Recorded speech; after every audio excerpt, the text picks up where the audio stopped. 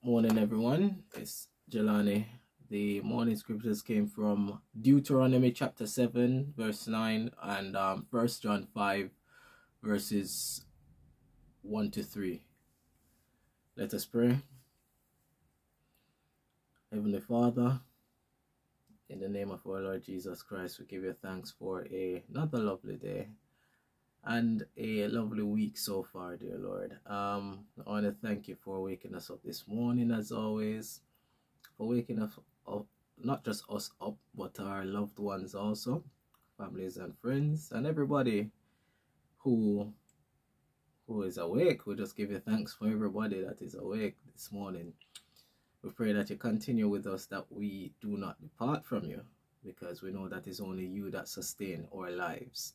And we pray that this life that you have given us, we give it back to you, so that you can conform it and mold it and shape it to the image of your dear Son, even our Lord Jesus Christ, so that we can fulfill all things and live a life that is pleasing unto you and glorify your name in everything that we do, shining that light of Christ in a dark place.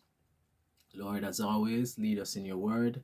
I pray that every single word that is spoken in spirit and in truth, so that every single one of us, be edified and just remain in you. So we thank you for your love, and we thank you for all things. Through our Lord Jesus Christ we pray. Amen. Cool. All right, so Deuteronomy chapter 7 verse 9 says, "Know therefore that the Lord your God is God, the faithful God, who keeps covenant and steadfast love with those who love him, and his commandments to 1,000 generations." And then 1 John 5 verses 1 says, "Know therefore that the Lord your God, whosoever believeth that Jesus is the Christ," let me start over. "Whosoever believeth that Jesus is the Christ is born of God, and everyone that loveth him that begat loveth him also that is begotten of him. By this we know that we love the children of God, when we love God and keep his commandments. For this is the love of God, that we keep his commandments, and his commandments are not grievous." Right?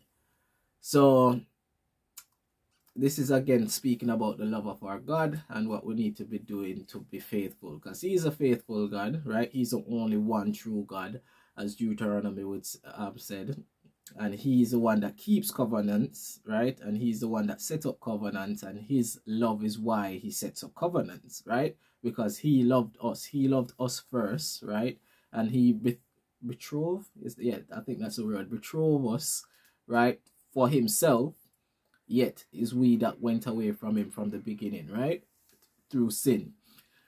So when it says the Lord he is God, it's just showing you that there's none else, there's no other God. I know people will say, "Oh, but how do you explain the Hindu gods and the Muslim God and the what other religion there, Hindu, Buddhist God, and all of those gods? How can I disprove them?" Well, I disprove them based on my faith, because my faith is in one God, and there's only one true God, and he made known himself to us, his creation, through his Son Jesus Christ our Lord. So anybody who confesses that Jesus Christ is the Lord and he was begotten of our Heavenly Father to manifest our Heavenly Father to us here in this life, then we're on the same page there. But any other worship of any other thing, then my faith is what disproves it. Alright? And obviously everybody is free to believe what they want to believe. I'm not going to hate anybody, because that's not what I'm called to do. But that is my belief, right? So when I say the Lord my God is God, that's what I mean. He doesn't have any partners. He doesn't share his Godhead with anybody, right? Is one God, and he has manifested himself to us through our Lord Jesus Christ, right? So he said he loved those who keep his commandments to 1,000 generations. So this is in Deuteronomy. This is in the Old Testament to show you that our God doesn't change at all, right? Same thing he proclaimed from then, he's proclaiming now, right? He loves us, yes, but obviously we have to do something in return to receive his full, perfect love, and that is to keep his commandments, right? And we know in the Old Testament, they got the commandment that the greatest commandment was to love the Lord thy God with all thy heart, with all thy soul, with all thy mind. And the second was like unto it, thou shalt love thy neighbor as thyself, because on those two hung all the law and the prophets, right? And in John there, we just see we have perfection through Jesus Christ. Because we know even the covenant, what was said there in Deuteronomy, when they were given that covenant was broken by us, his creation, right? So he set up a new covenant through the blood, the sanctification of the blood of our Lord Jesus Christ, right? So that's why it says anybody who is born of God loveth him. That, yeah, we love him. We are born of God if we reside in Jesus Christ, right? So we have to love Jesus Christ to love God, because we can't love God and bypass Jesus Christ, right? As I said, we go through Jesus Christ. He's our high priest. He's our king. He's a manifestation of our Heavenly Father here with us, right? In us and with us by his presence and his Holy Spirit, right? So yes, so by this we know that we love the children of God when we keep his commandments. So same thing there, I talk about keeping his commandments. And now we know that Jesus Christ came, fulfilled all things, and he has given us new commandments, but they're not, when I say new commandments, because it's more like a perfection of what we needed to do from the beginning, right? So we got the initial commandments to keep us in check, but Jesus Christ, fulfilling all things, he taught us what is true righteousness, right? So like when he said, love one another as I have loved you, that is showing you that we couldn't have gotten that commandment before Jesus Christ, because he didn't come to teach us how to love perfectly, right? I don't know if I'm making myself clear, but just know that the commandments, new commandments, what he gave us is still the premise of love, right? But because he perfected it and he could teach it, then he told you what it was to have true love, true righteousness through him, right?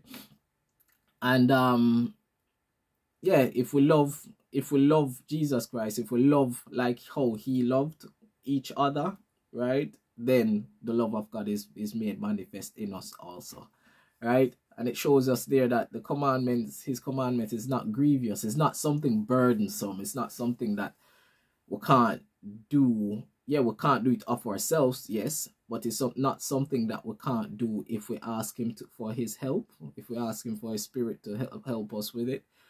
And as I said, it is love that is the nucleus that keeps everything together. If you don't love, if a man say he loves God and hate his brethren, he is a liar. That's what is written, and it just makes sense, right? Because if God is love and you hate somebody, then how can you love God if you hate somebody what you see, but yet still God is love, right? It makes no sense. You can't hate and love at the same time.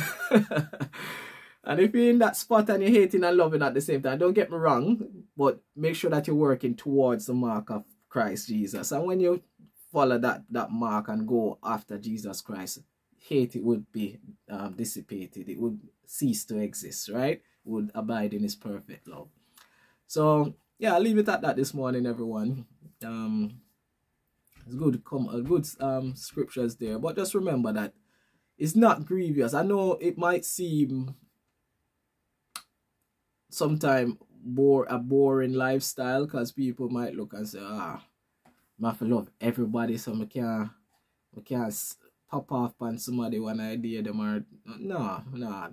Trust me, you would enjoy your life if you abide in love. You is so much more peaceful than a life with hate and envy and strife and all of that stuff, because those things consume you from within, whereas love is just the perfect peace and tranquility that we will have in our Lord Jesus Christ. So yeah, I'll leave it at that as I said this morning. Just remember that the email address is out for your questions. It can be any questions. It doesn't have to be biblical, but I will, by the grace and the Spirit of God, use the word of God in a relatable way to answer any questions you have pressing on you. It can be biblical, it can be just any general question, right? And the email address is in the description, is theword@eachreach1.org. So I'm look forward to see some messages, some emails, and whosoever have my number can always just WhatsApp it to me. But I prefer the email so I can like keep a log, because WhatsApp gets all over the place. So yeah, have a good morning everyone and a good day, and we'll catch up tomorrow.